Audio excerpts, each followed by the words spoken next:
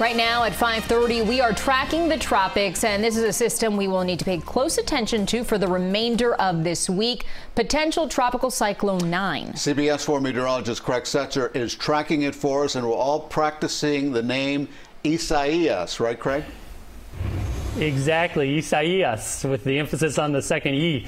Yeah, that's right. And the latest advisory is at 5 o'clock. And by the way, I'm working from my desk here. This is where I'm now living because I am working from home. You can see the green screen, which is where I stand in front of to do the weathercast, and then my living room literally right behind me. But the latest on potential Isaias, still a potential tropical storm, winds at 45 miles an hour and moving to the west-northwest. That's a fast clip at 23 miles an hour. It is expected to slow down by the time it gets closer to us. Now here is the graphic that we've been showing you a lot and talking about, and excited to show you because it shows the extent of the storm there, and you can see the future track there. There's the cone. Remember, we always talk about the center is expected to stay in the cone, but the weather extends out of it. Well, this graphic shows the weather extending outside of the cone. That's the tropical storm conditions. There we go into our Thursday time frame. Of course, crossing Hispaniola is going to be a big deal. There we are Friday afternoon now in the Straits, and really how strong or how long the system lasts over the Straits is going to be a big player as to how strong it gets when it gets to Florida. We are once again right there in the middle of the cone, which tracks where the center is expected to be, and you can see tropical storm force winds coming up into South Florida during the day, and then the storm forecast move to the north. Now, of course, you can take a track a little bit more to the left or a little bit more to the right here, but still, most of the models have been shifting back and forth just a little bit. And guys, that's that windshield wiper effect we talk about that sometimes we see, and we just kind of have to take an average of it. All right, Craig, so still a lot of uncertainty here. What will you be watching over for the next 24 hours? Well, there's two big things that I'm going to be watching closely. It's where that starting point is, because we really still don't have an idea. We've got this estimated start position there, and that's really where the models go from, is that estimated start position beginning there.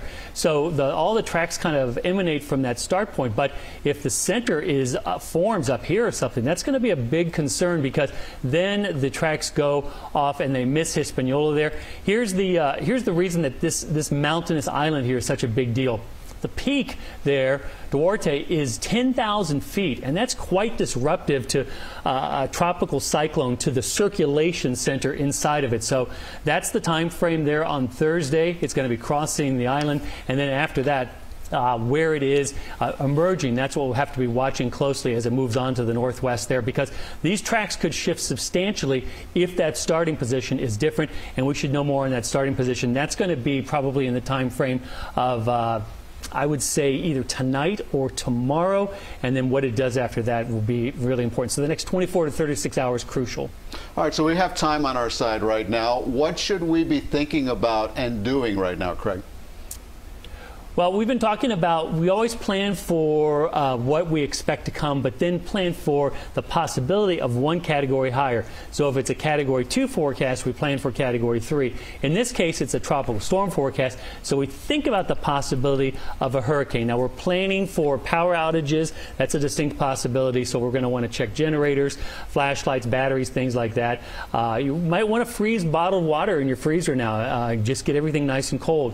Wind issues, so anything can blow around, we're going to want to secure that, and that by Friday night. And shutters, I still don't think it's a shutter event.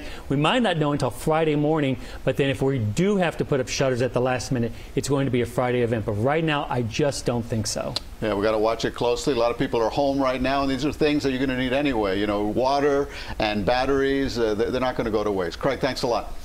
Right, exactly.